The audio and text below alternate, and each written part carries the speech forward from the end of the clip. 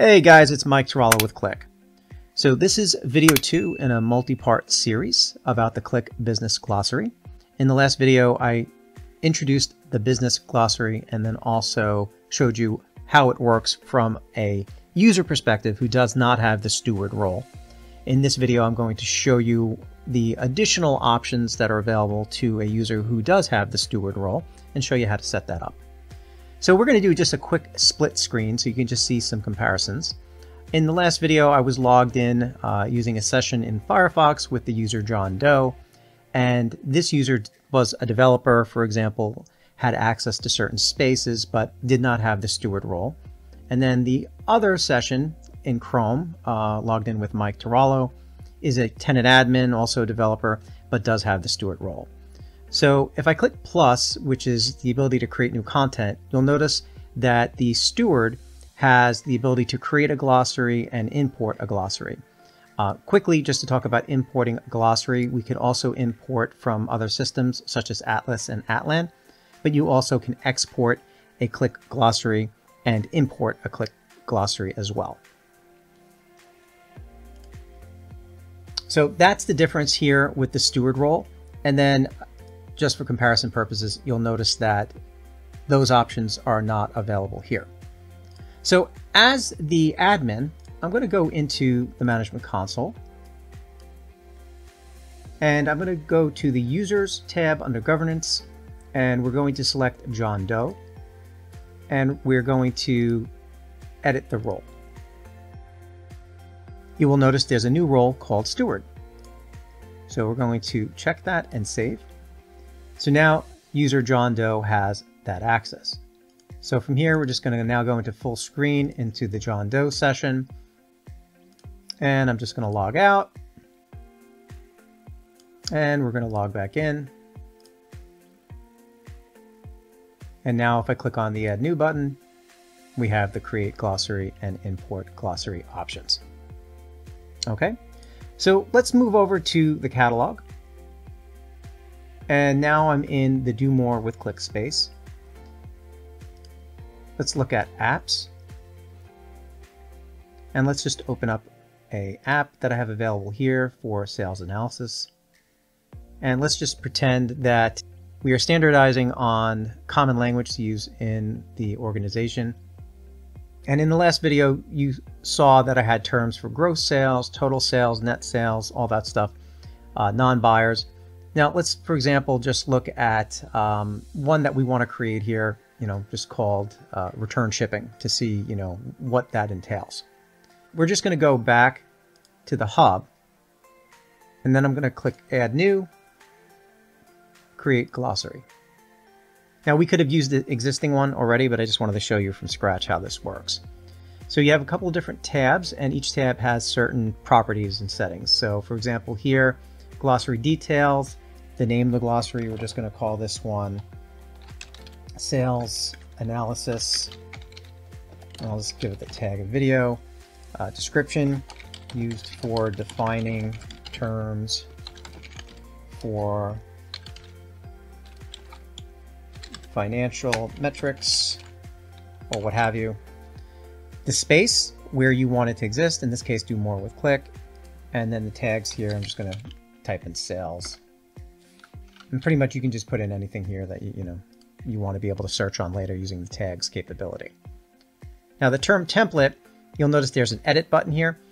This allows you to do some styled formatting of additional context that can be related to the glossary. As you saw in the other example, I put a link in there, and we can say, go here for more information.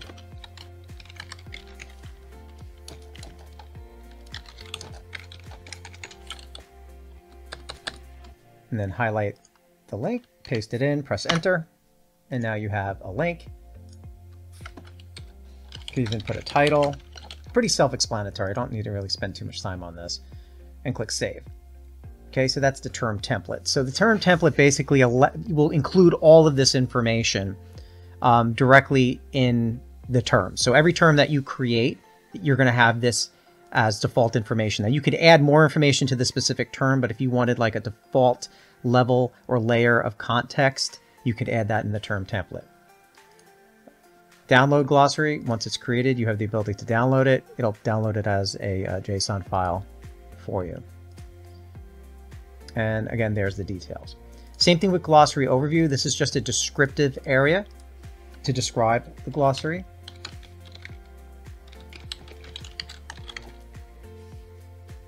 And then you can start creating your terms. So you'll notice there's a create button here. So you can create term and category. So category basically just organizes the terms into the categories you create. So for example, in the last one, we had metrics or measures.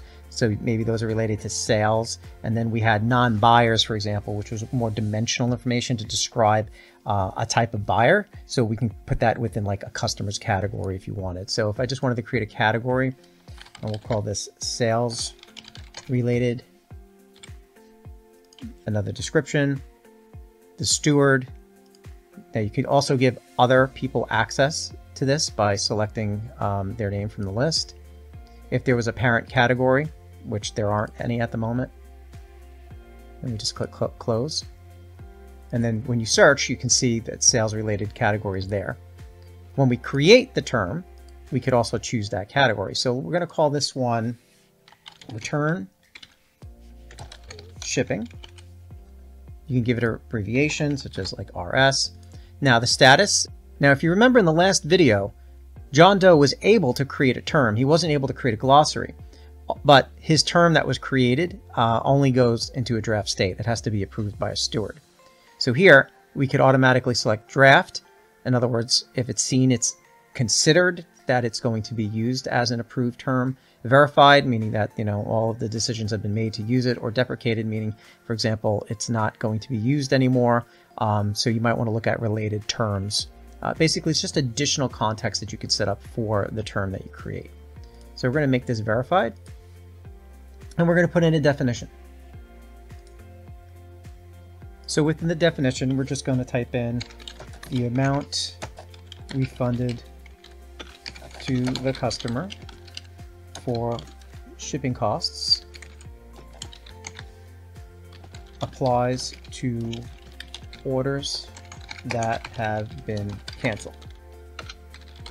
And that's pretty much it. You're just putting context in for what you want to describe as return shipping. Now, related information, you'll notice it uses the term template, and you can put other things in there, such as, for example, maybe you want to use the set analysis expression that's defined for that measure.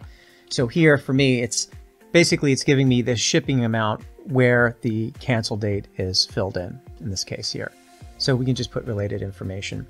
Now, linked resources basically can be any of the data sets that use this particular field or measure. In this case here, I have my analysis app. And then we also have data associated with this. So I add these as linked resources. And when they're added as linked resources, it basically enables you to go out to those resources directly, like you saw in the last video. I can go directly to the app or to the data set that uses these particular fields or measures that are defined for it.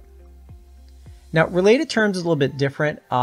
This could be if there's additional terms that have been set up. We don't have those terms that have been set up in this because this is a new glossary. So what I'm just going to do here is just open up the existing one that we have. So here under total, where it's deprecated, if I click on this and open it, you can see related terms. If I click one, it'll allow me to choose other terms that have already been created and then assign a tag for information such as see also, it's a synonym, it's replaced by, is a preferred term defined by. So in this case, being that this one is deprecated for total, so the name of the field or the name of the value used is total, it's deprecated. It's been replaced by total sales. Okay, so that's just an example of where related terms could be used. And then term stewards, you saw categories. We're just going to add the sales related, add that to the category. And then if we want to put any tags in here, and that's pretty much it. We just close this, and now we have our term. Now, if you have a different view that you want to view this in, you can look at it as a list view. You could also look at it in a hierarchical view. So based off of the categories and then the ones underneath. And just for completeness purposes, let's just go to something that's got a little bit more setup to it. I'm going to go to the insurance business glossary.